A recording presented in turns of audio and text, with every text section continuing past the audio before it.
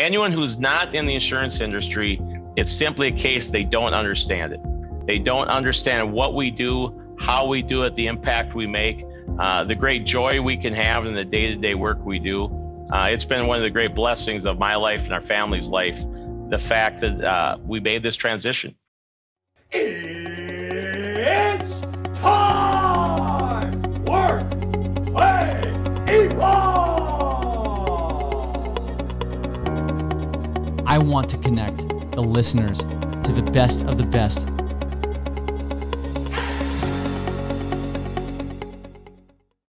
Welcome to the Evolved Broker Podcast. I'm your host, Pat Costello, the co-founder and principal at Evolve MGA. Our mission for the podcast is to bring the insurance industry the best of the best. Today, I have the pleasure of speaking to a guy that is known as the Ted Lasso of Insurance. His name is Chris Meidt. If you haven't seen Ted Lasso with Jason Sudeikis on Apple Plus, I highly recommend it. The reason he is called the Ted Lasso of Insurance is because he started his career in the NFL as a quarterback coach. And while Ted went from football to soccer, Chris went from football to insurance. In his 7 years in the insurance industry, he's been incredibly successful. He is the president and CEO of North Risk Partners. Since he joined the firm, he has more than tripled its revenue, going from about $20 million in revenue to about $75 million in revenue. A coach at heart, Meidt knows the importance of team and culture. He led the development of North Risk's core values. In our conversation, we discussed his football life and coaching with the Redskins, his transition into the business world with Walmart, his philosophy for leadership with North Risk Partners and Broad Street Partners. This episode of the podcast is sponsored by Varuna. Varuna is the future agency management system built on the #1 customer relationship management tool in the world, Salesforce. Varuna allows you to customize your system, workflows, reports, dashboards in minutes, allows you to gain actionable insights in your business in real time, letting you use this intelligence to grow your business in multiples. Varuna allows you to know your business so that you can grow your business. Please visit varuna.com to learn more. Without further ado, here's Chris. Chris, welcome to the Evolve Broker Podcast. Thank you, Patrick. Appreciate you having me. Not a problem. How are you? Well, we're doing great, but it's chilly in Minnesota. Halloween's around the corner. It's about 40 degrees and rainy. So I think you've got us beat right now. You know, it's ironic.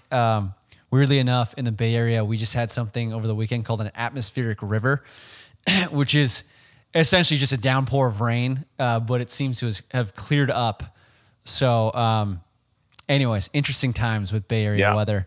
Yeah. But I couldn't be more excited to have you on because I hear that you are known as the Ted Lasso of Insurance. You know, that was brought up to me a couple months ago, and I wasn't sure if it was a compliment or an insult. So I told my wife, we have to watch this show called Ted Lasso. And so we did. And after watching the first season, which I thoroughly enjoyed, I took it as a compliment. Usually optimistic, excited, look for the best in people. Very rarely do I get confused with the fact that I don't know much about insurance. So I kind of took it as a compliment. I love it. I love it. It's one of my favorite new shows. And honestly, some of the correlations between you and Ted are pretty wild. Both had backgrounds in football. Both got into a new career in a new world and are having tremendous success. Yeah, it is an interesting correlation. You know, I think it goes back to core values. Mm-hmm. You know, when you watch that show, he spends a lot of time about what he really believes in. Mm-hmm. And really, when I coached football, when I worked in retail, when I came to insurance, my core values never changed. Mm-hmm. I still believed in creating a foundation of trust, but for it to be real, it had to be evidenced by kind and respectful, but challenging conversations. Mm-hmm. You know, Minnesota, there's this thing called Minnesota nice. Mm-hmm. Other places you call it being passive aggressive. And so we've had to build a culture where people are willing to engage in discussion, never personal, but certainly direct and pointed so that we can get a committed solution. And ultimately, it allows people to hold each other accountable, and then you can actually celebrate the results rather than begrudge them. Chris, you're a Minnesota guy. Can you tell me about growing up in Minnesota and how football was first introduced to your life? Yeah, you bet. I grew up in a small town, southwest Minnesota, by the name of Minneota. We're 8 miles from Marshall, which was known as for the home of Schwann's ice cream.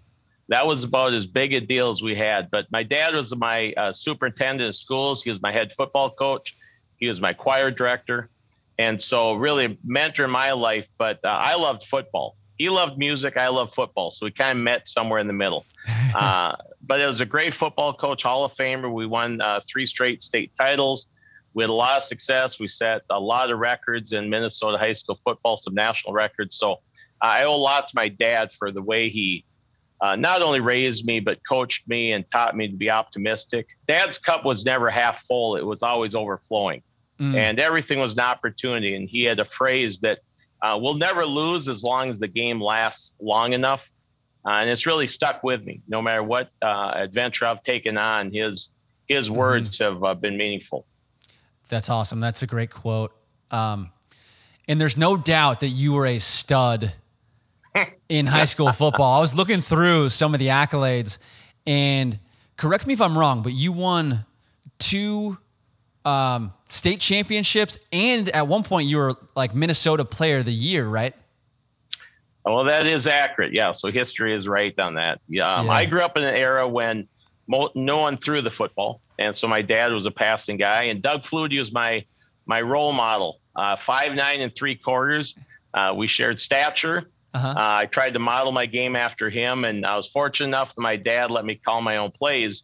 And so we threw from the 1 yard line back when people never used to. So a lot of things went our way, small town America, where you could play a lot of sports. But that was a big part of our life, was that ability to win at Minneota and create something special. That play calling is super unique for high school football, at least as far as my knowledge and my experience with high school football goes. But I heard a story that maybe even as young as 10, when you'd be driving in the car with your dad, he would say, we're on the 35-yard line and it's 1st and 10. What play are we calling? Is that story true?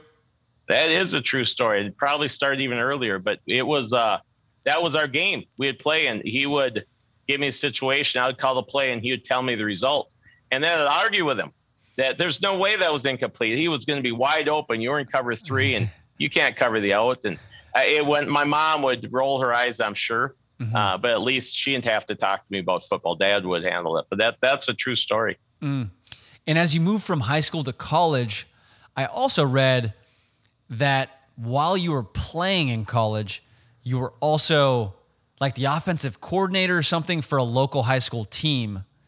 Did I read that right? Or that's another true story. Yeah, my senior year at Bethel, I was playing quarterback on Saturdays and coaching high school on Fridays. With Dave Gerke, who was a good friend of mine. Just happened to be, it worked out. Fall camp was earlier than we started in an odd year. And so I did summer camps for him, put the offense in, and then I'd fax over game plans on Monday and try to hustle over there one night a week. And it's pretty awesome to be able to, again, I grew up though doing everything with my dad. And so he kind of taught me all those things are possible. You don't have to limit yourself to just one thing. So tell me about your coaching transition, because you coached high school, then college, and then obviously for the NFL for the Redskins. Can you tell me about how that happened? Yeah. The coaching wasn't what I set out to do. It kind of happens to you. I think it's much like insurance.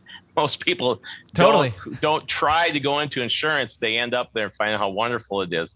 But I was coaching in high school while I was working in IT, getting my MBA. When I got my MBA done, Bethel called and asked if I'd be interested to come back as the offense coordinator.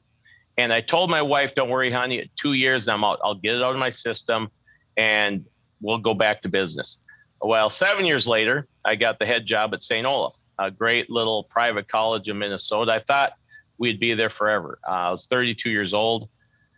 Some great mentors there. My dad came and coached with me. So it was really a special time for our family. And then 6 years later, Jim Zorn got the head job with the Redskins. And I had known Jim when he was at the University of Minnesota, coaching Corey Sauter, who was a mentee of mine. And we just hit it off. And so in 2008, I had a chance to join Jim with the Washington Redskins. And I loved St. Olaf. I loved our football team. I loved our players.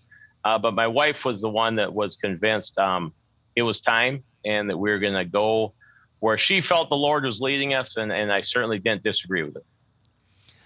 Was Jim Zorn just totally sold on you from knowing you and knowing your career as a coach and career as a player? Or did you have to interview for the job with Jim Zorn and the Redskins? Yeah, there is no interview process. The NFL is truly who you know. And you just need to know enough about the game, but it's who you know. And they hire people they trust and they like. And Jim and I had known each other for 15 years. He had followed my career. We'd had quite a bit of offensive success. And so we had clinic together about probably 3 times in between when he was in Washington with Seattle. And so we just knew each other pretty well. And there's really a strong faith connection, which was the other side of it. And so it just worked out. The opportunity came where he was the head coach and he could bring me on the staff. Mm-hmm. You're coaching now at the highest level. You were. Jim Zorn is the head coach. Tell me about your time as the quarterback coach for the Washington Redskins. I mean, that sounds amazing, and I can only imagine what that experience was like. I tell people the NFL is a little bit like Oz. From a distance, it's sparkly and looks so great, and then you get there, you pull back curtain, you're like, wow, those offices are kind of small, and there's a lot of things going on that aren't as good as it looks on TV. But I wouldn't trade the experience. I was with some incredible men, some great mentors, Sherman Smith, Joe Bugle, Stump Mitchell, wonderful people in my life, and great friends for Virginia. We loved our time in Virginia, the nation's capital. It was tremendous and great fan base. So I wouldn't trade it for anything, but it was a situation where we weren't good enough. And like many of the preceding coaches there, Dan Snyder let Jim go after 2 years and went in a different direction. We're living in an odd time right now with the Washington football organization and what's come out with Dan Snyder. And obviously there's a lot of dysfunction in that organization. Did you experience any of that dysfunction when you were there? Well, absolutely. I mean, it was complete dysfunction. And what's come out is what I'd shared with people would come out. That was the culture. Coaches were termed paid enemies.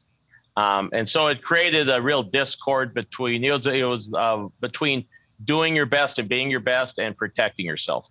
And that's what I would consider dysfunction. I've learned a lot from a lot of different people. And one thing I learned there is if you want to win long-term, you've got to build a foundation of character, integrity, with that trust. It can't be fear. Fear is such a short-lived response. And so I learned that. It was a great learning lesson for me. I also learned that you need to surround yourself with people who don't agree with you all the time. The culture there was one that Dan had a lot of people that would agree with him and people who didn't stay around long. And so that creates a toxic situation. And so I learned a lot from it. I really did. Because I wasn't just a coach. I was observing the whole thing. That was how I think. I don't think about just my room of 3 guys. I think about the entire team and the program. I spent time with the front office staff, some great people, wonderful individuals he had with him. But that culture wasn't one of collaboration and teamwork and trust. That certainly wasn't the situation there. For those that don't know, Dan Snyder has been in some controversy recently, and John Gruden, the coach of the Raiders, was recently fired based on emails that came out that were going back and forth with the Redskins organization. So it's a really interesting time for football in Washington. If you were to go back and let's just say you were running the organization, is there any changes that you would make right away to the Washington football team and how the culture was built there?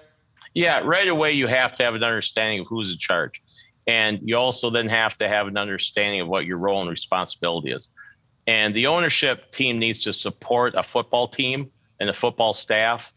When ownership teams try to run the football team, very rarely does it work. The rare case is maybe Jerry Jones when he stole from the Minnesota Vikings, my hometown Minnesota Vikings, 12 draft picks and players to rebuild his roster. But generally it doesn't work. Generally, it works in an organization where you put people in position that are experts at what they're doing, give them protection, give them resources, and let them do their deal. Much like the Broad Street model. Rick Miley brought me in to run Northwest Partners. Rick Miley doesn't get into everyday affairs. He supports me, gives me resources, but then lets me run the organization. And if I need something, we have collaboration. But that is a great model. Find really good people and then let them do their jobs. And generally, that's the best model in athletics as well. You see the most successful franchises, they hire great football people, and then they let them do their jobs. It's ironic that you bring up Jerry Jones because we're actually hosting a cyber sales academy at the Cowboys Stadium next week. So the timing couldn't be more on point. But I didn't realize the situation with Jerry Jones and the Vikings. What happened with the stealing of the players? Well, Herschel Walker. I mean, the Herschel Walker trade, the worst trade in NFL history. And Jerry sends, Herschel to the Minnesota Vikings in exchange for draft picks for 4 seasons and players. And obviously it didn't work out for Minnesota. It turned out to be 3 Super Bowl championships for the Dallas Cowboys. So in Minnesota, we're still a little bitter. Patrick, you might be a little young to remember that, but we certainly have not forgotten here in Minnesota. Very interesting. Very interesting. We'll see how things go at this event next week. I'm excited. Great stadium. Listen, it is a best in class facility. It's amazing. Good to know. Yeah, good you'll to know. have a great experience. Yeah, very excited to do that. So, obviously, you are no longer coaching in the NFL. Tell me about your transition out of the NFL, how it worked, and where you ended up. It was interesting. I had a great friend in Joel Anderson, who was an alum at St. Olaf and football alum, and came to all my events. And he always told me, if you ever leave St. Olaf, which I hope you don't, but if you do, I'm going to hire you. And we would laugh about it and chuckle. So we're in Washington in season 2, not going well. Jim basically had been let go, but he's kept on staff, but wasn't calling plays. And Vinny had made some changes. And he calls me and says, well, Chris, it looks like I might be hiring you pretty soon. I'm like, really? Seriously? That's your encouragement here, Joel? But it turned out to be a really encouraging call. And he had taken over half of the United States for Walmart and wanted to bring me in as an executive running market for him in Eastern Wisconsin. And long story short, after a lot of different interviews with a lot of different places where I didn't get jobs that I thought was going to happen, Joel was there and put me in a great position to lead and learn an incredible amount about multi-unit distribution, vendor management, opportunity to get large-scale P&L experience, 200 and some people per store, over 2,500 employees across that area. So it's really a great experience, one which prepared me extremely well to move into this next role as CEO at Northwest Partners, because I had the experience of large-scale P&L, had the experience of multi-unit distribution, understood how vendors, which is really carriers in our space, interact and how you can get to your public most effectively, most efficiently, understanding how to reduce friction. I mean, those are all the things that became transferable into the insurance space, which at the time, obviously, I had no idea they would. Your stats are really impressive when you look at the improvement that you made to the territory that you were running for Walmart in terms of sales, in terms of, I believe you were like the 38th division and you got it up to like number 5 or something like that. So I guess I'm curious, you're going into a completely different industry, a completely different job. You have a lot of great experiences and I'm sure you had unbelievable work ethic, but was there anything specifically that you took from football or just growing up that you brought to Walmart that caused you to be successful in running the region that you were running at Walmart? Yeah, I think there's 3 things. One, outrageously optimistic that we could do it. A lot of people are looking for hope, and when they're not fed hope, they get discouraged. And they, if they're constantly under fear and intimidation, they can't perform well. So I think really that outrageous hope that I brought to them. But the second thing is I recruited talent nonstop. And most people in those roles were operators. They could tour a store and they could give a lot of notes and tell them to go do these notes. I partnered with our HR team and we recruited a lot of talent. I think we brought in more assistant managers than that time than anyone else over those 4 years. Many of them are store managers now for Walmart, for Target, for Best Buy, a number of different places. So I think the talent process that you learn in football, that term you win with Jimmys and Joes, not X's and O's, really transcends the industries. You need players. You need talent. And really, that's what really we applies. did. Yeah. Really applies to the San Francisco 49ers with Jimmys and Joes. That's right. And then number 3 was really simplifying what's complicated. We had a phrase that what's simple is understood and what's understood is executed. And that's in football, it's in retail, and it's in insurance. We can certainly overcomplicate things, but it certainly doesn't lead to winning. It just makes you feel good on a whiteboard. But if you can simplify it where people can execute, your chance of winning goes way up. And I'm sure you're entering a Walmart situation where you had other folks that were trying to climb the corporate ladder. Did you ever feel insecure about your knowledge of, retail stores in general or how Walmart worked? And if so, how did you respond to that insecurity? Yeah, you have the question about it being insecure. Listen, every industry I've gone in, I've been the least knowledgeable person. So I've become comfortable being uncomfortable. And I don't spend a lot of time worrying about what I don't know. I'm a student of the game. Doesn't matter what game I'm studying, I'll learn. I'm a fast adapter, but I don't let what I don't know hinder what I do know. And what I do know is leading people and giving them inspiration and hope. And I know how to understand complicated things and make it simple. And so I don't change that formula. I learned that again at an early age from my dad. Don't let people bring you down about what you don't know. Maximize what you do know. And then make an impact on people. So that part never changed for me, Patrick. So that's why I was able to transfer it. There are days, of course, when you're struggling because some people know more things than you, but that's a great life lesson. There's always someone that knows more than you, someone that does something better. Doesn't mean that you can back away from making an impact, though.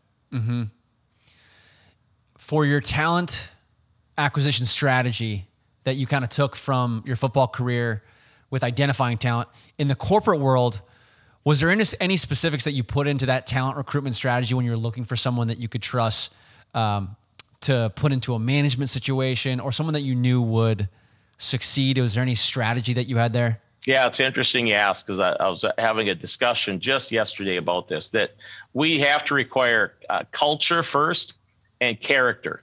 And if we recruit character and culture, we can bring and develop some skill sets. Now, you have to be adequate, but if you're not a culture fit and you're not a character fit, I don't care how good you are, you're going to fail and you're going to bring people down with you.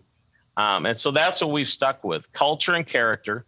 And you have to have some proficiency. So to be a salesperson, if you're scared to get on the phone, well, you can't do that job. But if you have those things and don't let go of it and don't compromise, I think you can build a great organization, a great football team, a great store, a great retail outlet, because character will always override what someone thinks they know, because they'll tell the truth. And if they fit your culture and they're going to give the work ethic that the rest of your team gives, you got a real chance. We do the same thing in terms of looking for culture fits, culture first. We actually just recently had an internal company event that was all about building the correct culture in Nashville. It was like our first in-person event.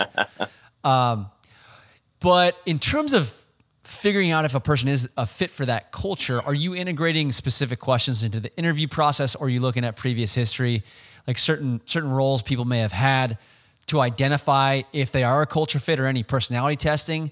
What specifics go into making sure they're the right culture fit first? Yeah, we do a lot of vetting through the interview process, obviously, but really I talk to them about our core values and really ask them if they align.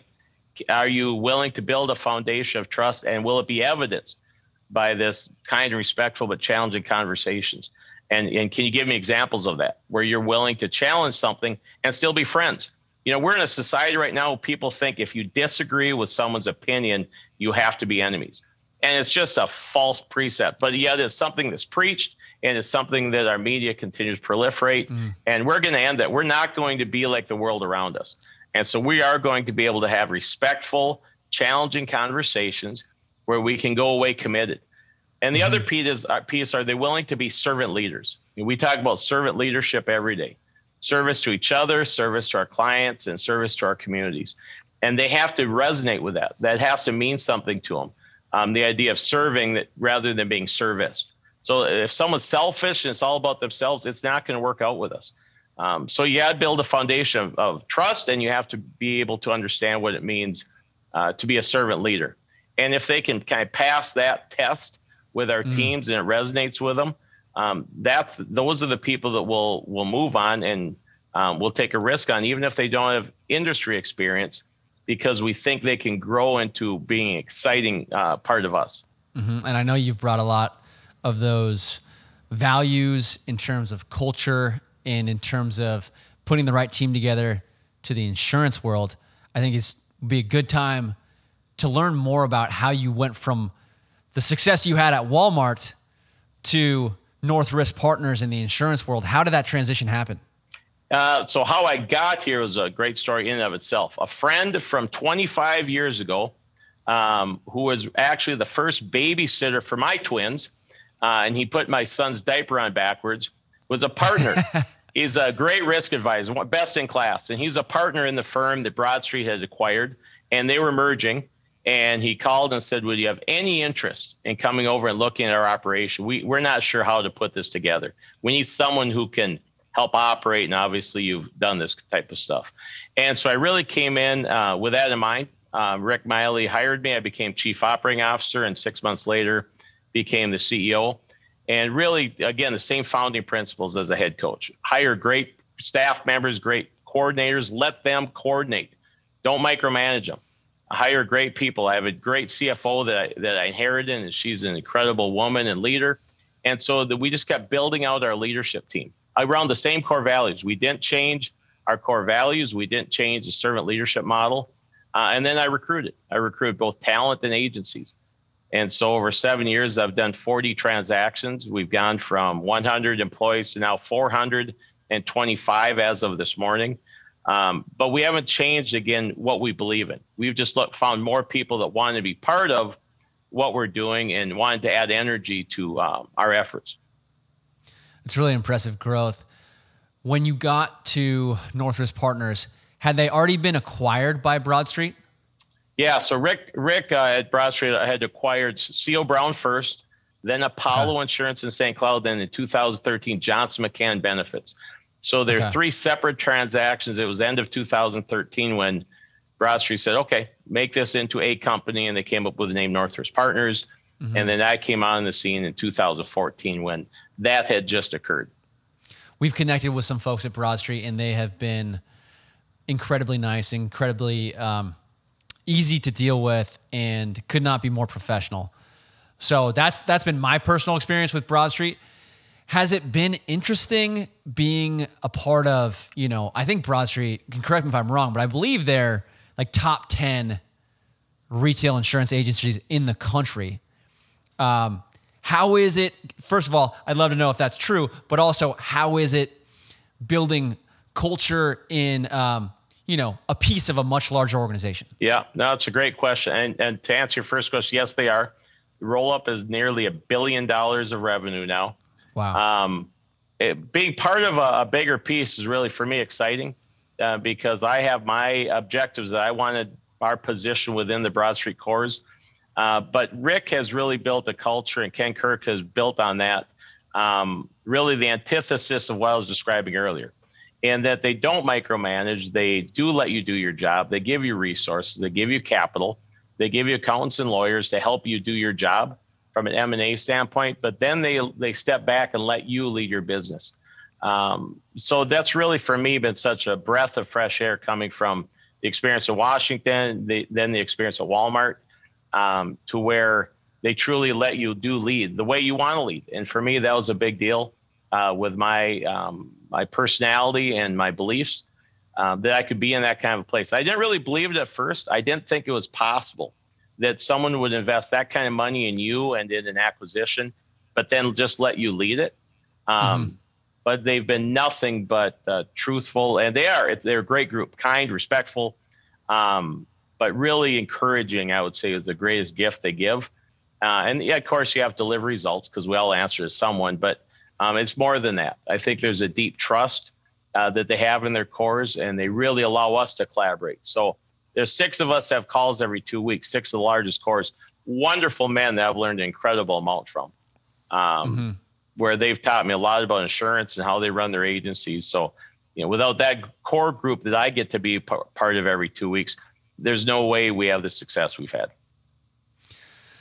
You got promoted incredibly fast. I think you said 6 months.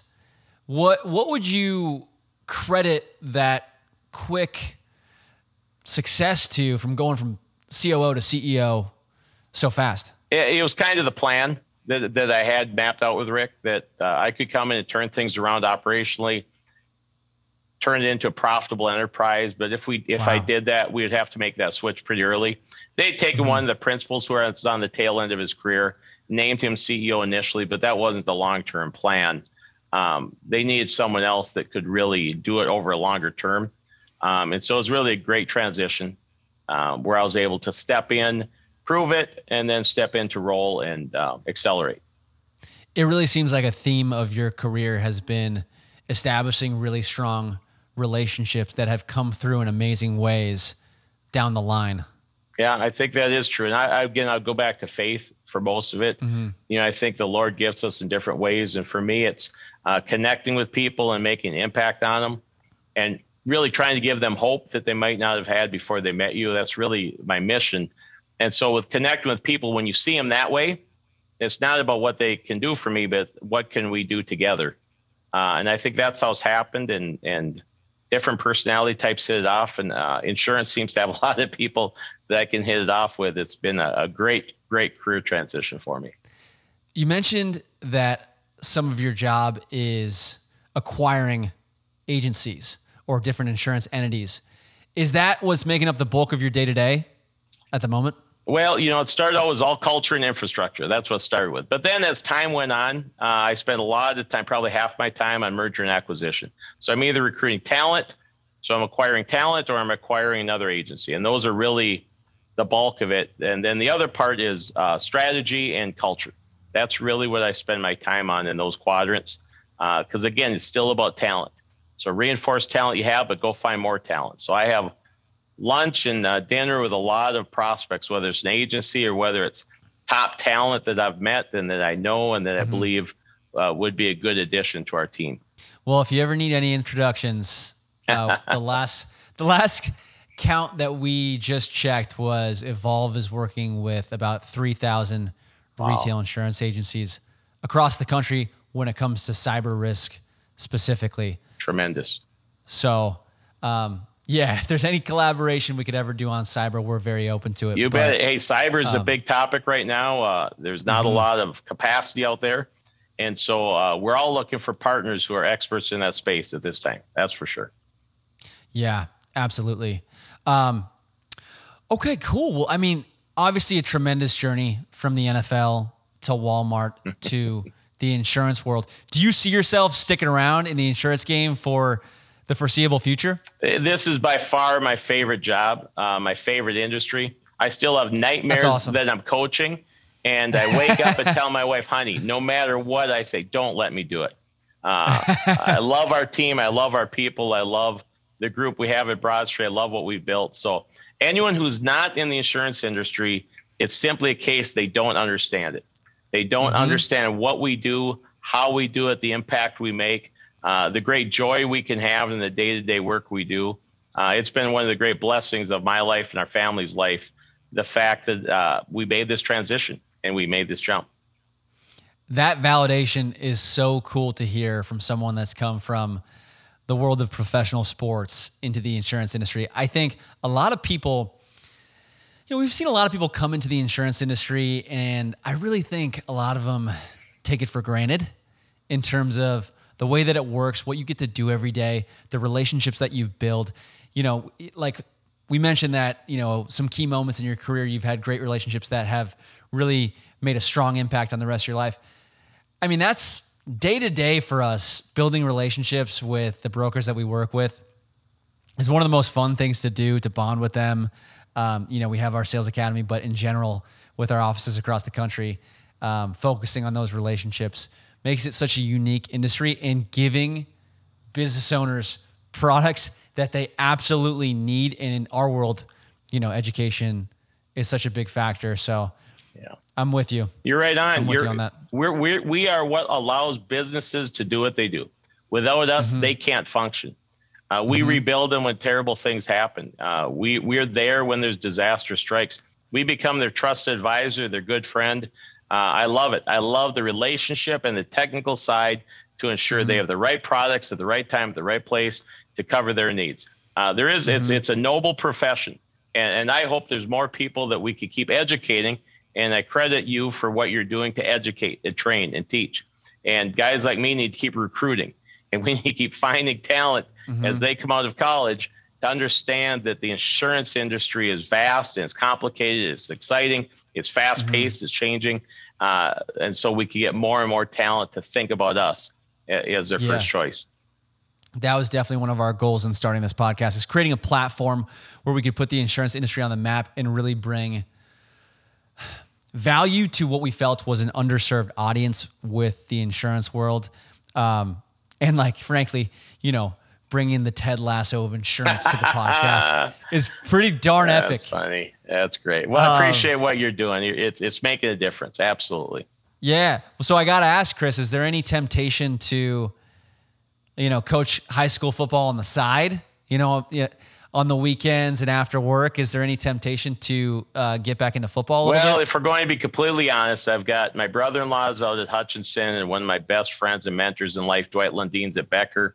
And so I do a little dabbling. I send them some plays and take snapshots. And when my wife's out of town, I do a little coaching just every now and again. So I dabble enough to keep it at bay. And they're men that I love and respect and who make a huge impact in their community. So I love to support them and encourage them. Yeah, that's so cool. Well, Chris, thank you again for coming on. I really, truly look forward to the time when we meet in person because I think there's a lot of different areas where we could collaborate. And I think that you're just a great mentor in general. I also think this would be a good time. So we always end every episode with 5 rapid fire questions that you can answer as short or as long as you'd like. Okay. So if you're ready, we can dive in. All right. Okay. So a lot of these questions are NFL based, and I have to say I'm a big, as you know, San Francisco 49ers fan, but I'm curious. And we had some support from the audience in crafting these questions as well. To start off, who is your favorite quarterback in the NFL right now? If I had to pick just one at this time, despite a little bit of a leg this season, I still think Patrick Mahomes, between arm strength, athleticism, intelligence, still brings the most to the field. He needs a little bit of protection, but I would still take Pat Mahomes number 1 right now. Pat Mahomes, very cool. We had I was actually just at the Chiefs-Bills game in Kansas City. It seems like the Chiefs' defense needs a little work as well, and their offensive line, but he's the real deal, I think. Yeah. Okay. In sports in general, who do you think is the best leader and why?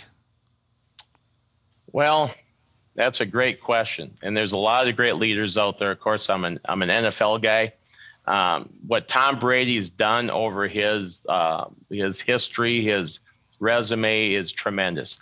I think what makes Tom a great leader, not only is he a student of the game, he holds others accountable to it, but he doesn't hold them to a level above what he holds himself.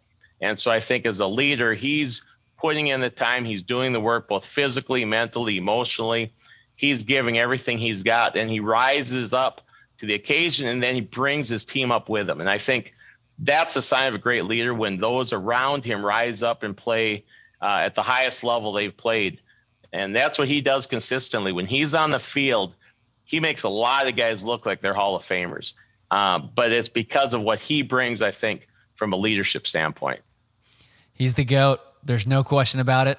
Also happens to be a Bay Area native. Oh, yeah. Yeah. And an alumni of one of my high school rivals, the Sarah Padres. No kidding. So shout out to the SI Wildcats in San Francisco.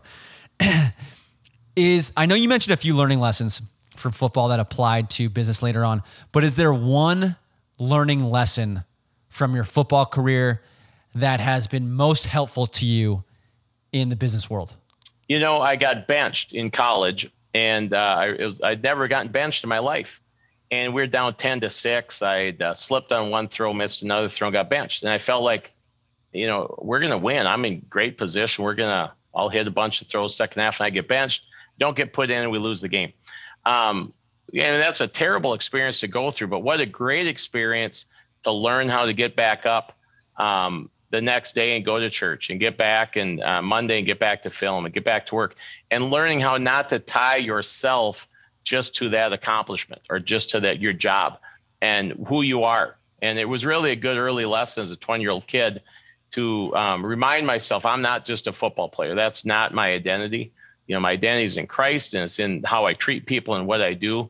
And so that lesson hasn't left me, because we do fall down a lot in business. We fall down a lot of times in life. And the question is, how do you respond? Not if you're going to get knocked down or get benched or whatever the case, how do you respond? And hopefully as we mature and learn, we do it better and better. But I was fortunate. I got that experience early, although not pleasant at the time. I think has led to a pretty fruitful harvest. Who is your favorite football team in the NFL? Well, I'm a Minnesota Vikings guy. I grew up as a kid cheering for the Vikings, crying every time they lost a Super Bowl when I was, single digit age. I have got good friends with a lot of teams, so I cheer on a lot of teams, but I'm still true a Vikings fan. I'll be at the U.S. Bank Stadium Sunday night of Halloween, watch them take on the hated Dallas Cowboys. So it's sure to be a great night. That's what I was thinking you'd say. Okay, final question. This question is a little bit biased. Jimmy G or Trey Lance? Okay, Trey Lance is from Marshall, Minnesota, 8 miles from my hometown. Okay. So I can't vote against a small town Minnesota kid. Trey's going to bring incredible athleticism. He has to learn the NFL game and the speed of the game. When you're at NDSU and you're running play action, guys are pretty open. So you're throwing to open receivers. In the NFL, you're throwing to the open space, anticipating the receiver being there. So it's just a difference for him, but he's a great kid, a great athlete, great arm, can really run. I think he will be a great quarterback in the NFL. Hopefully he's in the right system with the right amount of time to learn the things he needs to learn. But Jimmy's a great player, but he's just had a hard time staying healthy. And then at times he's not been won as many games as his stats might suggest.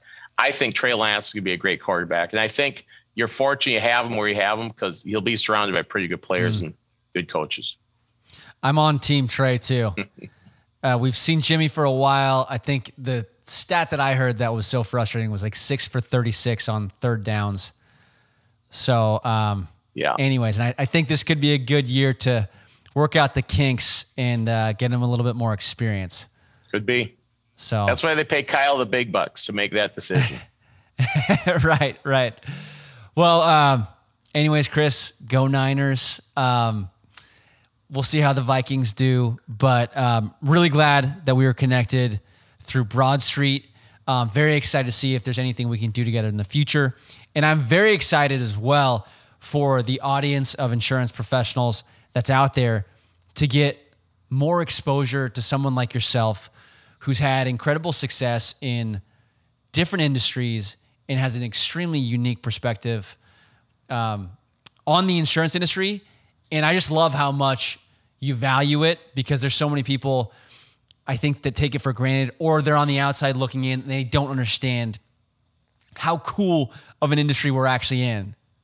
So anyways, Chris, that said, I will plan on talking to you soon, but we will wrap up this podcast right here. All right, Patrick, appreciate the time. Really enjoyed spending time with you. Look forward to meeting as well. Thanks, Chris. This episode of the podcast is sponsored by Varuna.